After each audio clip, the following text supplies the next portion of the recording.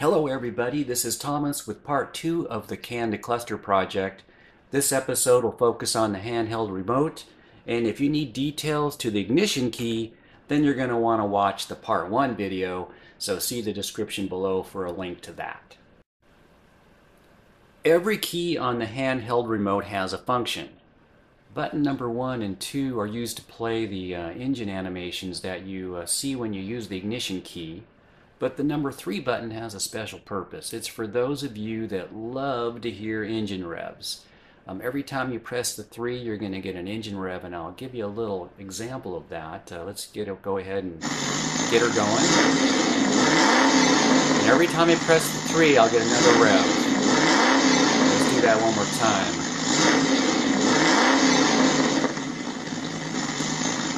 So if you need your daily dose of engine revs, then you're going to be pushing that number 3 button all the time. The second row with the buttons number 4 through 6 are used for some standard gauge settings. The number 4 does this.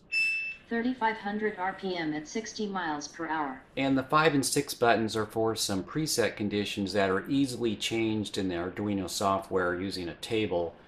But let's go to number 5. Gauge preset number 1. And number 6. Gauge preset number 2.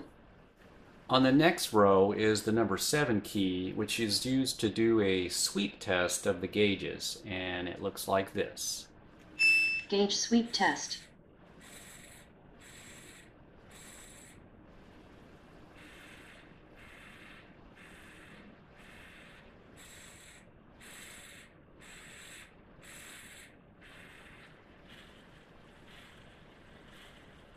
And we're not able to sweep the battery or the fuel gauge, so you won't see those move in this test.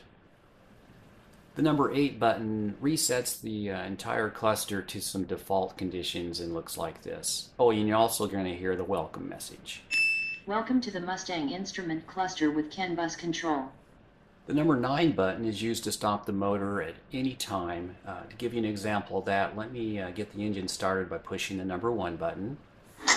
And then I'm going to press the number 9 button now. Engine off. And so it's easy as that. Anytime you want to stop an animation, just press the number 9 key.